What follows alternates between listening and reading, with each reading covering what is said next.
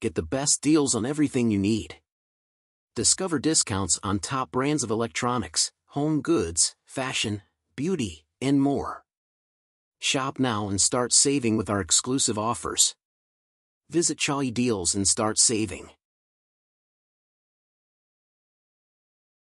Hello, welcome to Inkado Stories channel. About 95% of those who watch stories are not subscribed. Please support us by subscribing and liking. Thanks. Let's begin. The Shadow on the Glass. By Agatha Christie.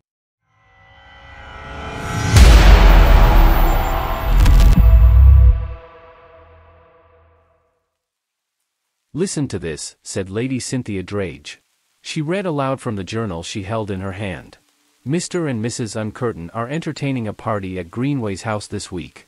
Amongst the guests are Lady Cynthia Drage, Mr. and Mrs. Richard Scott, Major Porter, DSO, Mrs. Staverton, Captain Allinson and Mr. Satterthwaite.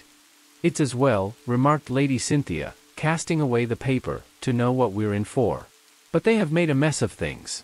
Her companion, that same Mr. Satterthwaite whose name figured at the end of the list of guests, looked at her interrogatively. It had been said that if Mr. Satterthwaite were found at the houses of those rich who had newly arrived, it was a sign either that the cooking was unusually good, or that a drama of human life was to be enacted there. Mr. Satterthwaite was abnormally interested in the comedies and tragedies of his fellow men. Lady Cynthia, who was a middle-aged woman, with a hard face and a liberal allowance of make-up, tapped him smartly with the newest thing in parasols which lay rakishly across her knee. Don't pretend you don't understand me. You do perfectly. What's more, I believe you're here on purpose to see the fur fly. Mr. Satterthwaite protested vigorously. He didn't know what she was talking about. I'm talking about Richard Scott. Do you pretend you've never heard of him? No, of course not. He's the big game man, isn't he? That's it, great big bears and tigers, etc., as the song says. Of course, he's a great lion himself. Just now the Uncurtains would naturally be mad to get hold of him and the bride. A charming child, oh. Quite a charming child, but so naive, only 20, you know, and he must be at least 45. Mrs. Scott seems to be very charming, said Mr. Satterthwaite sedately. Yes, poor child. Why poor child? Lady Cynthia cast him a look of reproach, and went on approaching the point at issue in her own manner. Porter's all right, a dull dog, though another of these African hunters, all sunburnt and silent. Second fiddle to Richard Scott and always has been lifelong friends and all that sort of thing. When I come to think of it, I believe they were together on that trip. Which trip? The trip. The Mrs. Staverton trip. You'll be saying next you've never heard of Mrs. Staverton.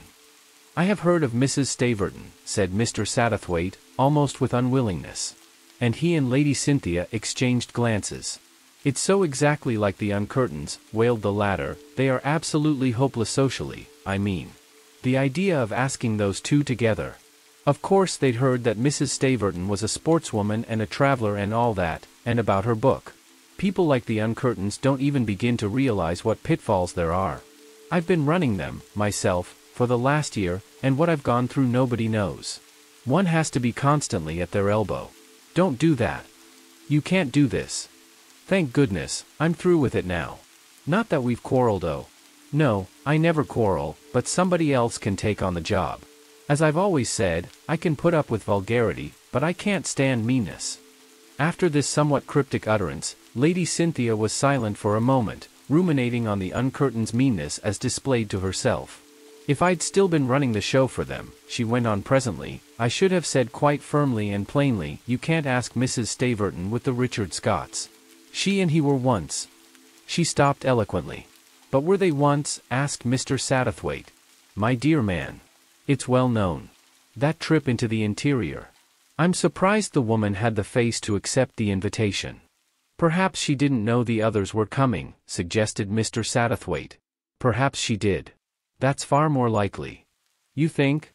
She's what I call a dangerous woman, the sort of woman who'd stick at nothing. I wouldn't be in Richard Scott's shoes this weekend. And his wife knows nothing, you think? I'm certain of it. But I suppose some kind friend will enlighten her sooner or later. Here's Jimmy Allinson. Such a nice boy. He saved my life in Egypt last winter. I was so bored, you know. Hello, Jimmy, come here at once. Captain Allinson obeyed, dropping down on the turf beside her. He was a handsome young fellow of 30, with white teeth and an infectious smile. "I'm glad somebody wants me," he observed. "The Scots are doing the turtle-dove stunt, 2 required, not 3, porters devouring the field, and I've been in mortal danger of being entertained by my hostess." He laughed. Lady Cynthia laughed with him. Mr. Satterthwaite, who was in some ways a little old-fashioned, so much so that he seldom made fun of his host and hostess until after he had left their house, remained grave.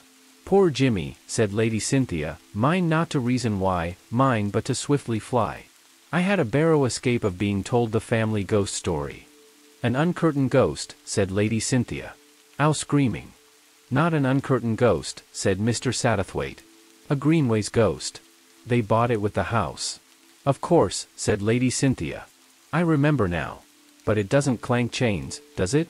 It's only something to do with a window." Jimmy Allinson looked up quickly. "A window?" But for the moment Mr. Satterthwaite did not answer. He was looking over Jimmy's head at 3 figures approaching from the direction of the house, a slim girl between 2 men. There was a superficial resemblance between the men, both were tall and dark with bronzed faces and quick eyes, but looked at more closely the resemblance vanished. Richard Scott, hunter and explorer, was a man of extraordinarily vivid personality. He had a manner that radiated magnetism. John Porter, his friend and fellow hunter, was a man of squarer build with an impassive, rather wooden face, and very thoughtful gray eyes. He was a quiet man, content always to play second fiddle to his friend. And between these two walked Moira Scott, who, until 3 months ago, had been Moira O'Connell. A slender figure, big wistful brown eyes, and golden red hair that stood out round her small face like a saint's halo.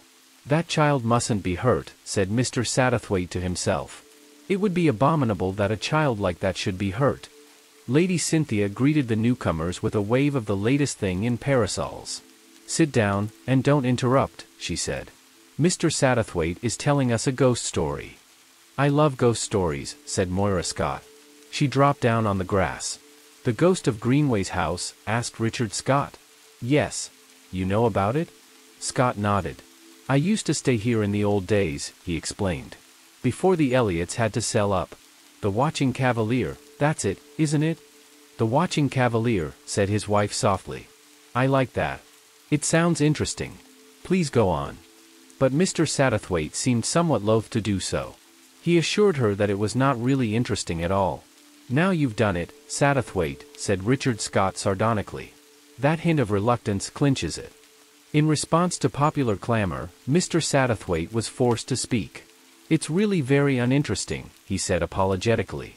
"I believe the original story centers round a Cavalier ancestor of the Elliot family.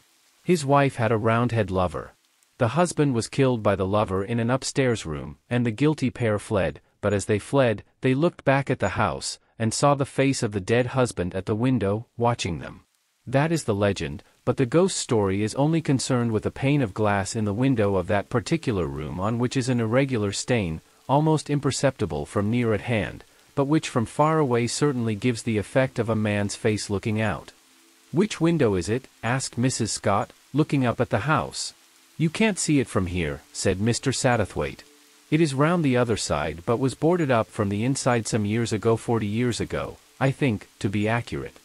"What did they do that for? I thought you said the ghost didn't walk." "It doesn't," Mr. Satterthwaite assured her. I suppose there grew to be a superstitious feeling about it, that's all." Then, deftly enough, he succeeded in turning the conversation. Jimmy Allinson was perfectly ready to hold forth upon Egyptian sand diviners. Frauds, most of them. Ready enough to tell you vague things about the past, but won't commit themselves as to the future. "I should have thought it was usually the other way about," remarked John Porter. "It's illegal to tell the future in this country, isn't it?" said Richard Scott.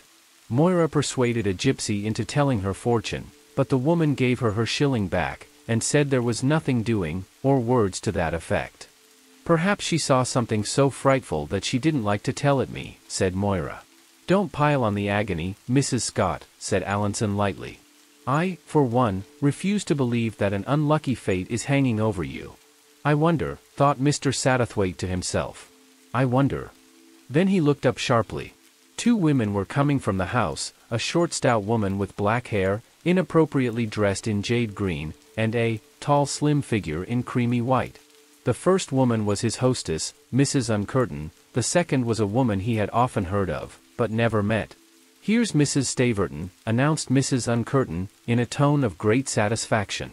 "All friends here, I think." "These people have an uncanny gift for saying just the most awful things they can," murmured Lady Cynthia, but Mr. Satterthwaite was not listening. He was watching Mrs. Staverton. "Very easy, very natural," her careless, "Hello, Richard, ages since we met. Sorry I couldn't come to the wedding. Is this your wife? You must be tired of meeting all your husband's weather-beaten old friends." Moira's response suitable, rather shy. The elder woman's swift appraising glance that went on lightly to another old friend. "Hello, John." The same easy tone, but with a subtle difference in it, a warming quality that had been absent before. And then that sudden smile. It transformed her. Lady Cynthia had been quite right. A dangerous woman. Very fair, deep blue eyes, not the traditional coloring of the Cyrenaic face, almost haggard in repose. A woman with a slow dragging voice and a sudden dazzling smile. Iris Staverton sat down. She became naturally and inevitably the center of the group. "So you felt it would always be." Mr. Satterthwaite was recalled from his thoughts by Major Porter's suggesting a stroll. Mr. Satterthwaite, who was not as a general rule much given to strolling, acquiesced. The two men sauntered off together across the lawn. "Very interesting story of yours just now," said the Major. "I will show you the window," said Mr. Satterthwaite. He led the way round to the west side of the house. Here there was a small formal garden, the Privy Garden, it was always called, and there was some point in the name, for it was surrounded by high holly hedges, and even the entrance to it ran zigzag between the same high prickly hedges. Once inside, it was very charming, with an old-world charm of formal flower beds, flagged paths, and a low stone seat, exquisitely carved. When they had reached the center of the garden, Mr. Satterthwaite turned and pointed up at the house. The length of Greenway's house ran north and south. In this narrow west wall there was only one window, a window on the first floor, almost overgrown by ivy, with grimy panes, and which you could just see was boarded up on the inside. "There you are," said Mr. Satterthwaite. Craning his neck a little, Porter looked up. I can see a kind of discoloration on one of the panes, nothing more." "We're too near," said Mr. Satterthwaite. "There's a clearing higher up in the woods where you get a really good view." He led the way out of the Privy Garden, and turning sharply to the left, struck into the woods. A certain enthusiasm of showmanship possessed him, and he hardly noticed that the man at his side was absent and inattentive. "They had, of course, to make another window, when they boarded up this one," he explained. "The new one faces south, overlooking the lawn where we were sitting just now. I rather fancy the Scores have the room in question. That is why I didn't want to pursue the subject." Mrs. Scott might have felt nervous if she had realized that she was sleeping in what might be called the haunted room. "Yes, I see," said Porter. Mr. Satterthwaite looked at him sharply, and realized that the other had not heard a word of what he was saying. "Very interesting," said Porter. He slashed with his stick at some tall foxgloves, and, frowning, he said, "She ought not to have come. She ought never to have come." People often spoke after this fashion to Mr. Satterthwaite. He seemed to matter so little, to have so negative a personality. He was merely a glorified listener. "No," said Porter, "she ought never to have come." Mr. Satterthwaite knew instinctively that it was not of Mrs. Scott he spoke. "You think not?" he asked.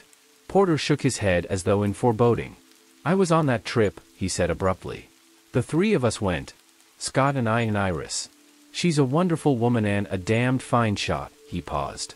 "What made them ask her?" he finished abruptly. Mr. Satterthwaite shrugged his shoulders. "Ignorance," he said. "There's going to be trouble," said the other. "We must stand by and do what we can." "But surely Mrs. Staverton—" "I'm talking of Scott," he paused. "You see, there's Mrs. Scott to consider." Mr. Satterthwaite had been considering her all along, but he did not think it necessary to say so, since the other man had so clearly forgotten her until this minute. "How did Scott meet his wife?" he asked. "Last winter, in Cairo. A quick business. They were engaged in 3 weeks, and married in 6.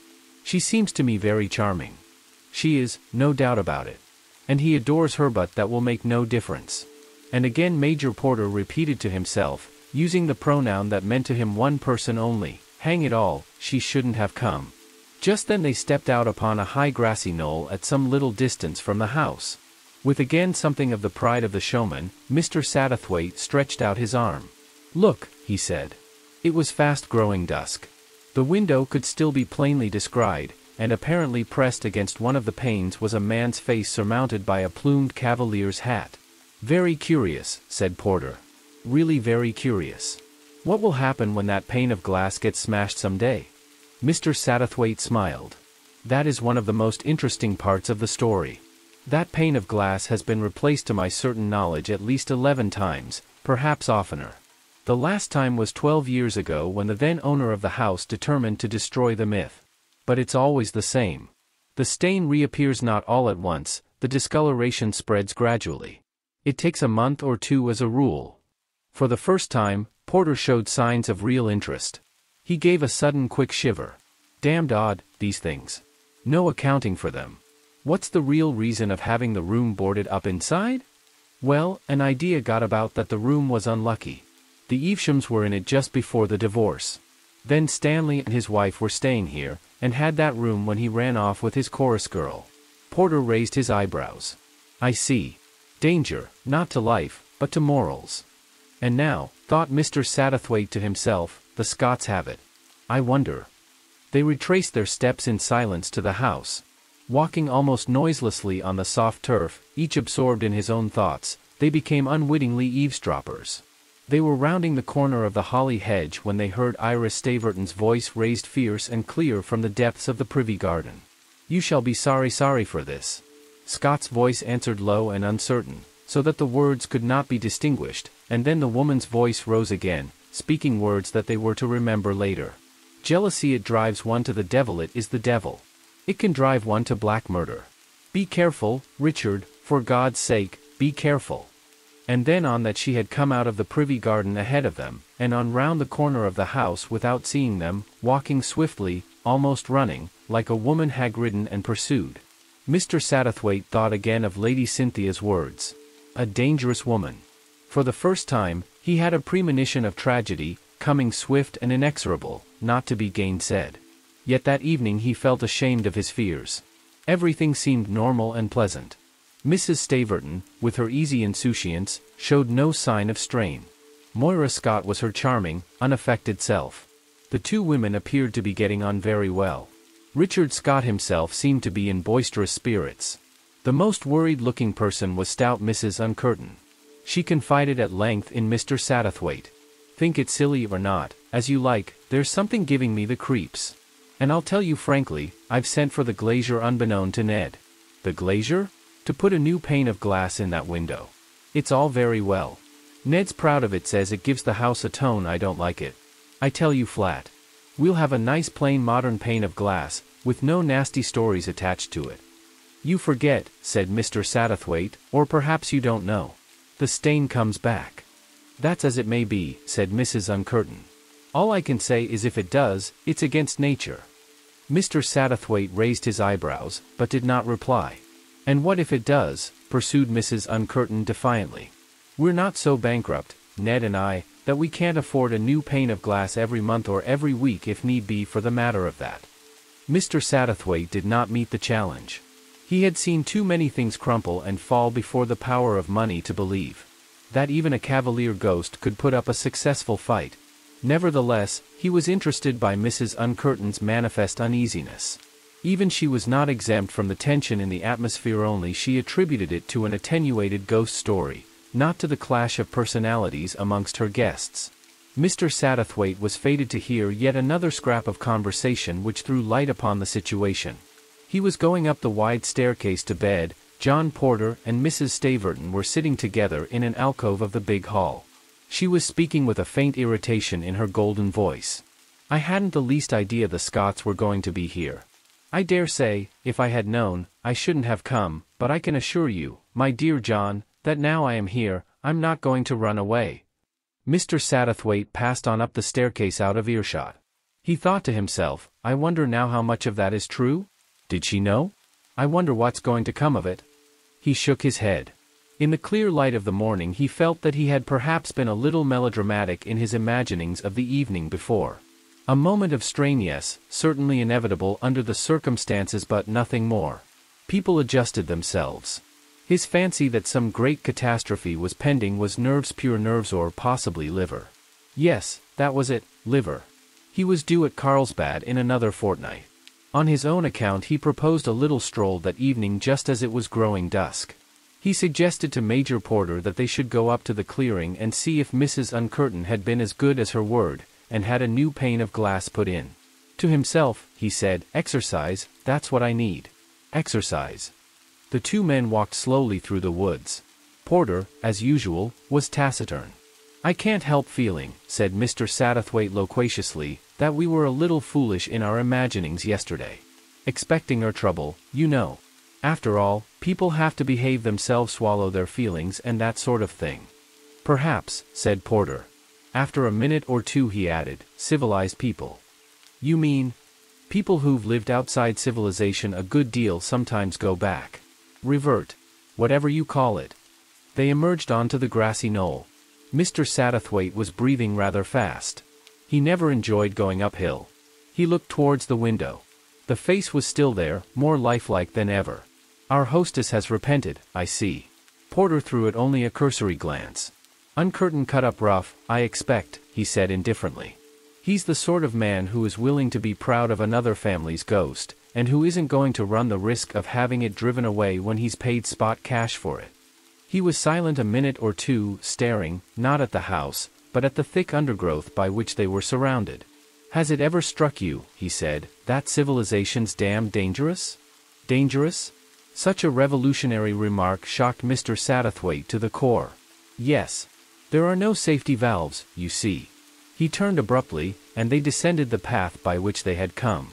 "I really am quite at a loss to understand you," said Mr. Satterthwaite, pattering along with nimble steps to keep up with the other's strides. "Reasonable people. Porteur le guide." A short disconcerting laugh. Then he looked at the correct little gentleman by his side. "You think it's all bunkum on my part, Mr. Satterthwaite? But there are people, you know, who can tell you when a storm's coming. They feel it beforehand in the air. And other people can foretell trouble. There's trouble coming now, Mr. Satterthwaite, big trouble. It may come any minute. It may." He stopped dead, clutching Mr. Satterthwaite's arm. And in that tense minute of silence it came the sound of two shots, and following them a cry in a woman's voice. "My God!" cried Porter, "it's come!" He raced down the path, Mr. Satterthwaite panting behind him. In a minute they came out onto the lawn, close by the hedge of the privy garden. At the same time, Richard Scott and Mr. Uncurtain came round the opposite corner of the house. They halted, facing each other, to left and right of the entrance to the privy garden. It came from in there," said Uncurtain, pointing with a flabby hand. "We must see," said Porter. He led the way into the enclosure. As he rounded the last bend of the holly hedge, he stopped dead. Mr. Satterthwaite peered over his shoulder. A loud cry burst from Richard Scott. There were 3 people in the privy garden. 2 of them lay on the grass near the stone seat, a man and a woman. The third was Mrs. Staverton. She was standing quite close to them by the holly hedge, gazing with horror-stricken eyes, and holding something in her right hand. "Iris," criait Porter. "Iris. For God's sake. What's that you've got in your hand?" She looked down at it then with a kind of wonder, an unbelievable indifference. "It's a pistol," she said wonderingly.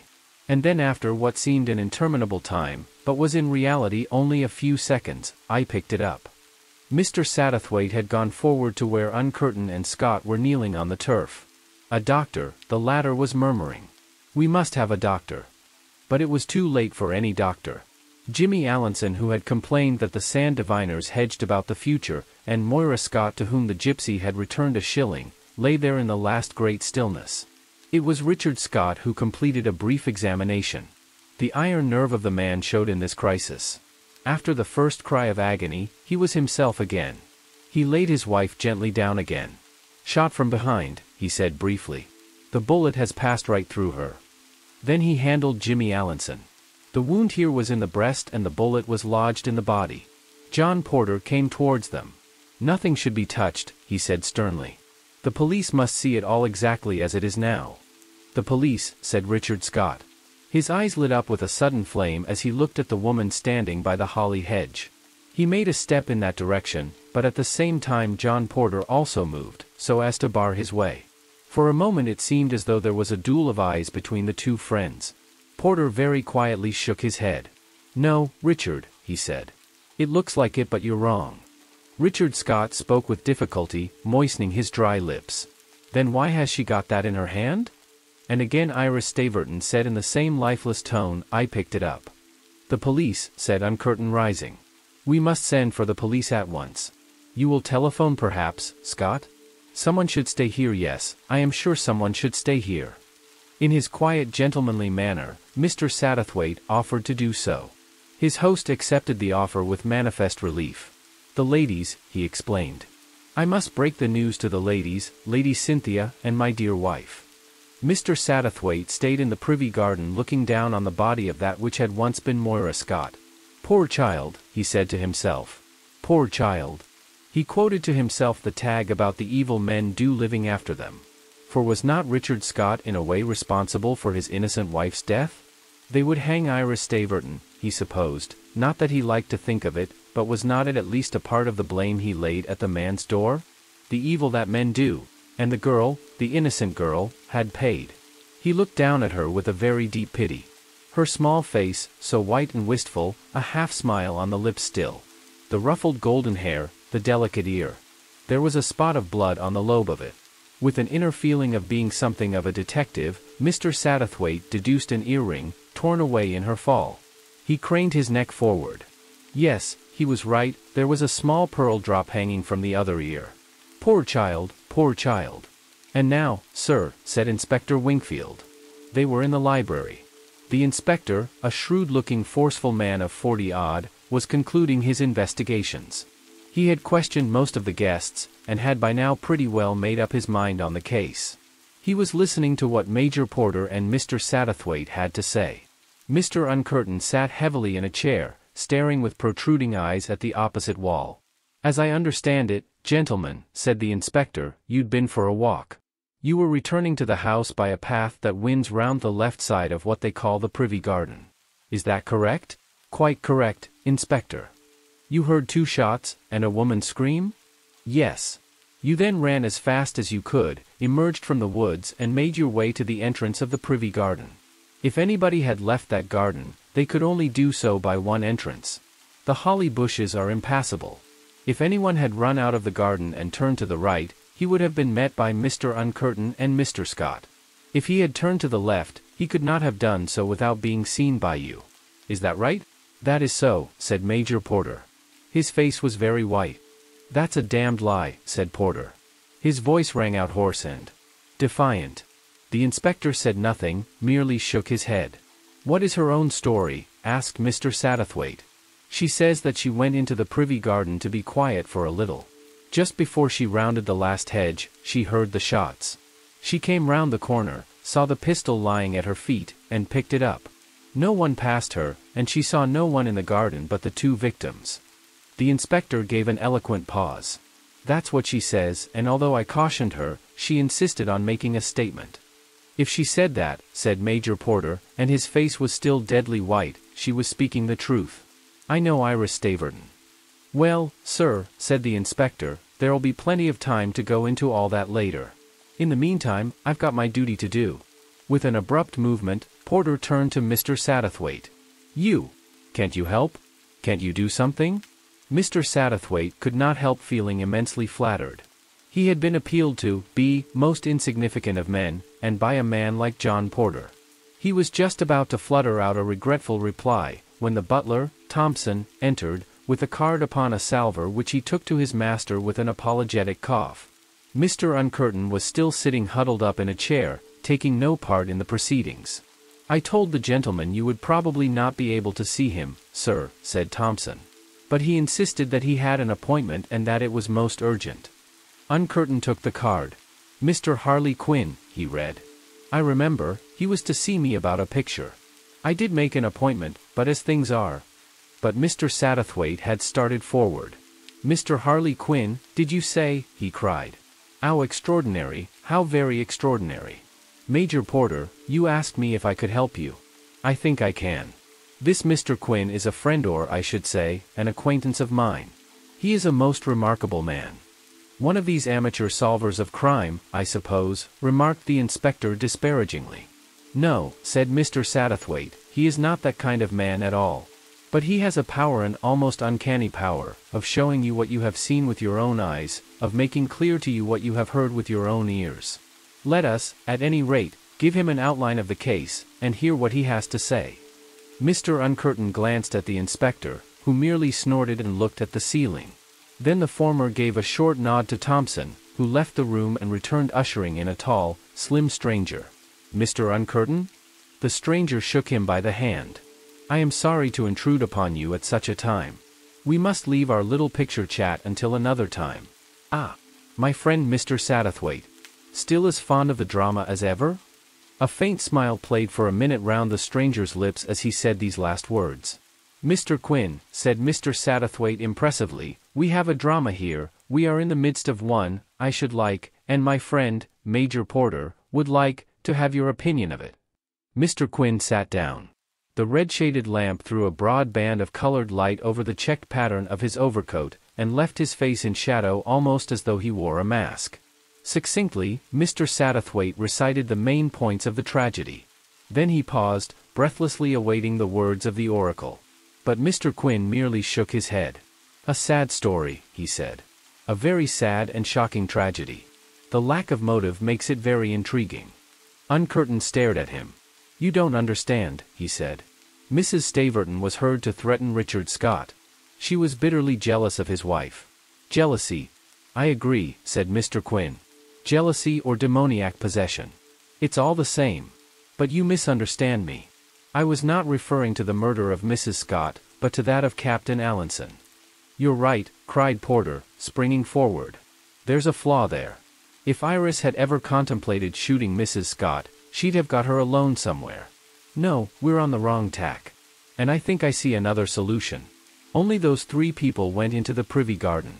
That is indisputable, and I don't intend to dispute it. But I reconstruct the tragedy differently. Supposing Jimmy Allinson shoots first Mrs. Scott and then himself. That's possible, isn't it? He flings the pistol from him as he falls. Mrs. Staverton finds it lying on the ground and picks it up just as she said. How's that? The inspector shook his head. Won't wash, Major Porter. If Captain Allinson had fired that shot close to his body, the cloth would have been singed. He might have held the pistol at arm's length. Why should he? No sense in it. Besides, there's no motive. Mr. Satterthwaite fixed his eyes on Mr. Quin's face, rather as a schoolboy might repeat a lesson of which he was not sure. No, he said slowly. It was not any of those. The moment that I shall always remember was when I stood alone by the bodies afterwards looking down on Mrs. Scott. She was lying on her side. Her hair was ruffled. There was a spot of blood on her little ear. And instantly, as he said it, he felt that he had said a terrific, a significant thing. Blood on her ear? Yes, I remember, said Uncurtain slowly. Her earring must have been torn out when she fell, explained Mr. Satterthwaite. But it sounded a little improbable as he said it. She was lying on her left side, said Porter. I suppose it was that ear? No, said Mr. Satterthwaite quickly. It was her right ear. The inspector coughed. I found this in the grass, he vouchsafed. He held up a loop of gold wire. But, my God, man, cried Porter. The thing can't have been wrenched to pieces by a mere fall. It's more as though it had been shot away by a bullet. So it was, cried Mr. Satterthwaite. It was a bullet. It must have been. There were only 2 shots, said the inspector. A shot can't have grazed her ear and shot her in the back as well.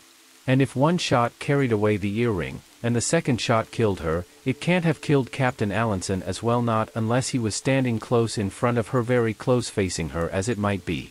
Oh, I know, not even then, unless, that is. Unless she was in his arms, you were going to say, said Mr. Quin, with a queer little smile. Well, why not? Everyone stared at each other. The idea was so vitally strange to them. Allinson and Mrs. Scott. Mr. Uncurtain voiced the same feeling. But they hardly knew each other, he said. I don't know, said Mr. Satterthwaite thoughtfully. They might have known each other better than we thought. Lady Cynthia said he saved her from being bored in Egypt last winter, And you, he turned to Porter, you told me that Richard Scott met his wife in Cairo last winter. They might have known each other very well indeed out there. They didn't seem to be together much, said Uncurtain. No, they rather avoided each other. It was almost unnatural, now I come to think of it. They all looked at Mr. Quin, as if a little startled at the conclusions at which they had arrived so unexpectedly. Mr. Quin rose to his feet. You see, he said, what Mr. Satterthwaite's impression has done for us. He turned to Uncurtain. It is your turn now. Eh? I don't understand you. You were very thoughtful when I came into this room. I should like to know exactly what thought it was that obsessed you. Never mind if it has nothing to do with the tragedy. Never mind if it seems to you superstitious. Mr. Uncurtain started, ever so slightly. Tell us. I don't mind telling you, said Uncurtain. Though it's nothing to do with the business, and you'll probably laugh at me into the bargain. I was wishing that my missus had left well alone and not replaced that pane of glass in the haunted window. I feel as though doing that has maybe brought a curse upon us. He was unable to understand why the two men opposite him stared so.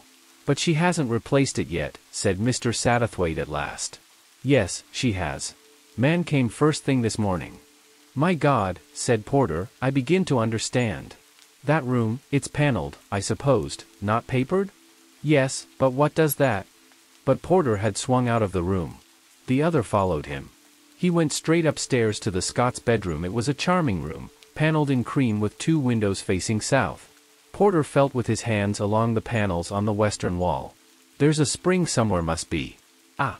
There was a click, and a section of the paneling rolled back. It disclosed the grimy panes of the haunted window. One pane of glass was clean and new. Porter stooped quickly and picked up something. He held it out on the palm of his hand. It was a fragment of ostrich feather. Then he looked at Mr. Quin.